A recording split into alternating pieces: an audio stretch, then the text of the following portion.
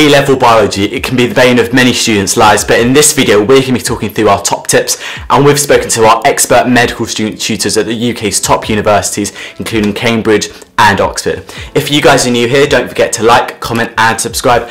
And also, if you're interested in one-to-one tutoring, be sure to check out our link in our description. We offer the most comprehensive and personalised one-to-one academic tutoring to help you get your A-star. Link is in the description below. Alright guys, enjoy! The very first tip that I think all A-level biology students should know is use your specification. Your specification is going to be your best friend.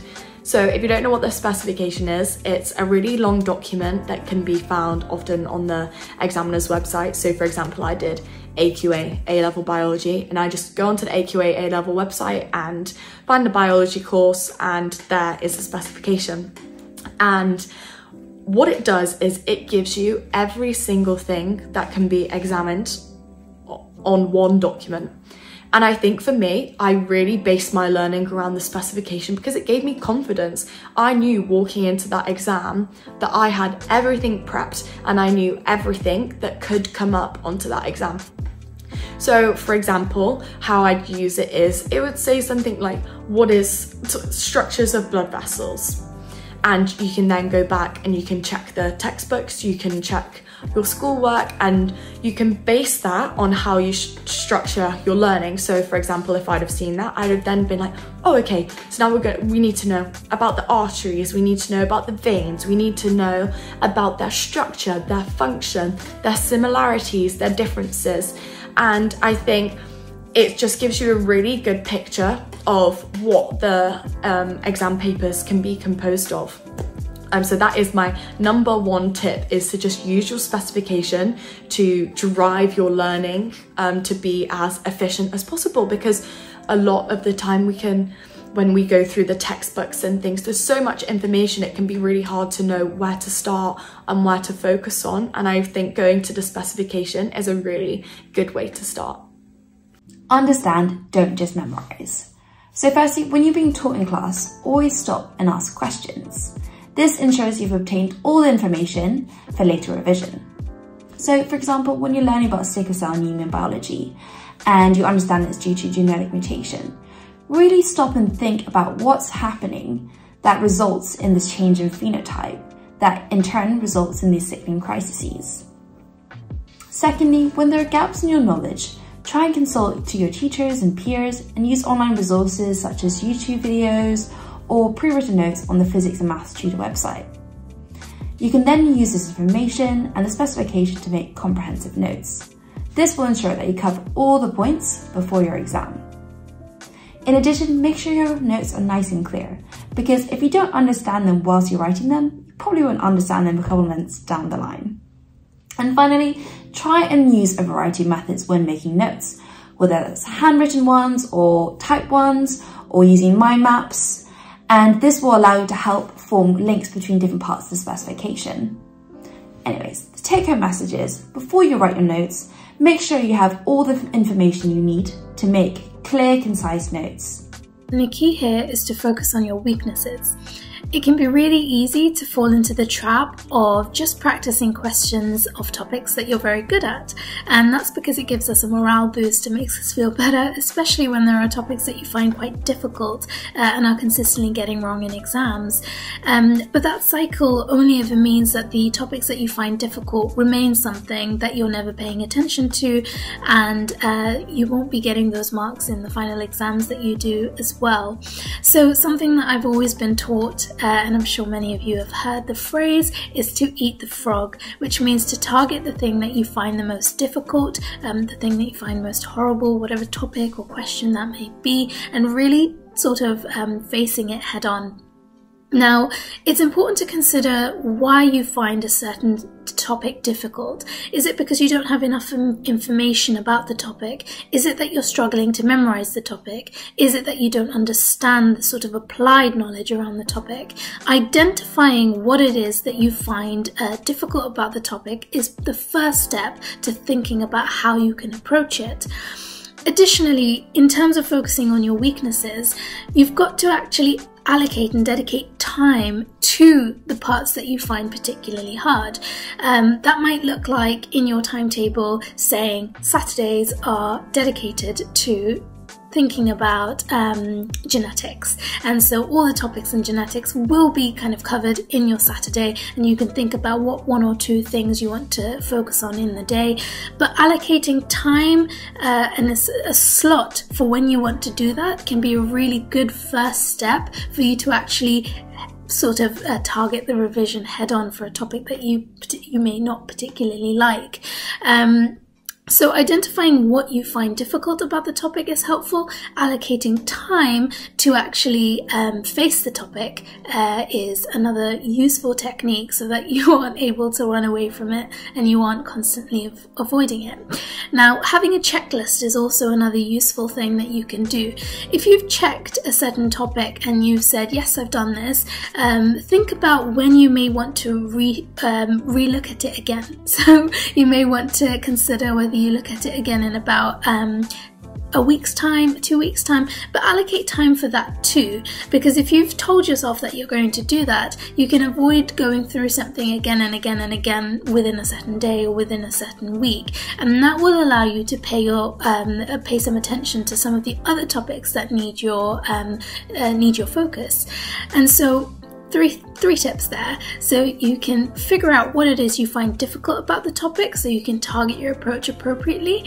Allocate time to the topics that you don't like. If you put that into a timetable or decided that you're dedicating a day, it gives you that opportunity to prepare for the fact that you're going to be doing that day. You may be able to gather the resources you need, whether that's videos, whether it's your flashcards, your notebooks and everything, so you're mentally ready to target the topic.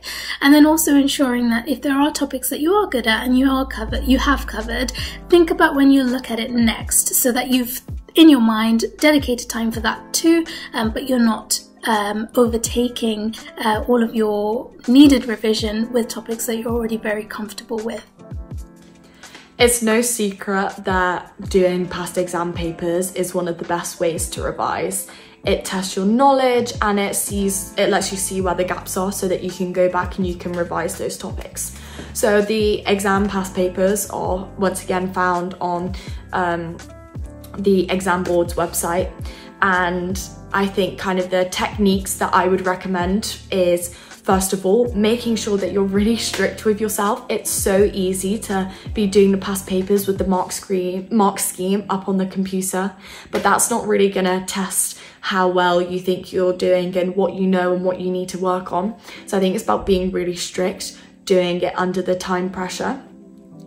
So you have a go without the mark scheme, and then use a different coloured pen for when you're marking it to show where the gaps are, and then so it kind of sticks in your head more, so that if you then want to go and look back over the paper, you can see, oh, I missed that last time, but now I know it.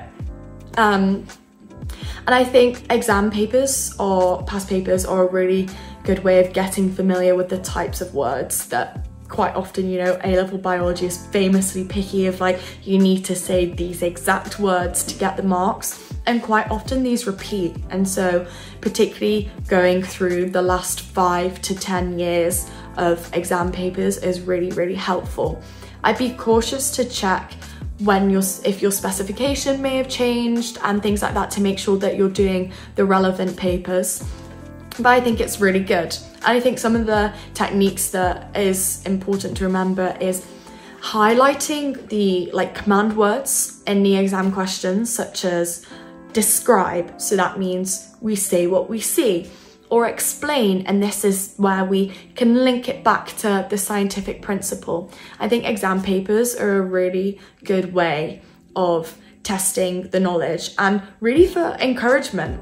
You've done all of the work and you've revised a topic, and you know that you can answer those exam questions on those topics. It can give you even extra confidence walking into the final exam knowing, yeah, I know I can answer those questions on that. So I really think doing past exam papers is a really, really, really good way to revise. As much as you've been told that your revision should be based around understanding and not memorization. It's absolutely true, but there is an element of revision that requires memorization. And so it's important to identify what that is and what isn't, and quite often it's the facts that will fall under the category of memorization. And when you're revising and you're not quite sure what the name of a certain process is or what converts one thing to another, those are the type of facts that should be going on a flashcard so that you can go back and test yourself on it. It's quite difficult to put a big chunk of information on a flashcard. It's not a very effective tool for revision, but where you can ask yourself one question with one specific answer, it's quite useful to put that on a flashcard so that you're testing yourself. For example, you may be doing your revision on the blood clotting cascade, and you may need to know, what do I need to convert prothrombin to thrombin? And in this case, you can put that question onto a flashcard and pop your answer on the back, and that's something that you can do to test yourself. And it's important that when you are using flashcards, and you may be using apps like Quizlet and Anki, the way that you use your flashcards are quite important. And if you want to see a video on how to use Anki or other flashcard apps, do let us know in the comments so we can kind of go through it with you comprehensively. But the key here is to know your basics with your A-level biology revision. So you will be doing your notes, you'll be doing your mind maps, you'll be doing your questions. And if you find that there are things that you're consistently not remembering as opposed to not understanding, the bits that you don't remember should be just taken and popped into a flashcard so that you can look back at it. In your evenings, you can do your 20 minutes of flashcards, or on the way to school, you can do your flashcards, and make sure that you're topping up your knowledge with regards to the basics so that you're able to answer bigger questions. Quite often these facts may exist as multiple choice questions, or they kind of make up some of the marks that are part of bigger questions. And so it's really helpful to know definitions. It's really helpful to know things that convert to one thing to another. It's really helpful to know the facts of things like what makes up a cell, or what are the functions of things within cells. These are things that you can ask yourself one question with one answer, and that will help you consolidate your basics. Once you know that, it becomes a lot easier when you're doing exam questions to start your exam question with something that you know that is relevant, and then you can work your way down to the more applied part of your answer. So when you are revising and you're finding that there are facts within your revision, facts such as knowing that DNA replication is a semi-conservative process, that's a fact, and then that's something that you can pop into a revision card. Sort of understanding processes and why, or explain questions, are more of your applied sort of avenues, and those are not the sort of questions you'd want to put on a flashcard. Now, when you have simple sort of facts that you can put on a flashcard, it's really helpful to put the mark scheme definition or the mark scheme answer as your answer, so that you're learning exactly what you need to know for your specification. We know this can be a really difficult and stressful time for you guys, but it's also important to prioritise your well-being, because only when you're going to be feeling at your best that you'll be able to perform at your best. If you're interested, be sure to have a look at our exam stress video, where we go through our top tips to maximise your well-being during exam times. Alright guys, we hope you've enjoyed. See you in the next one.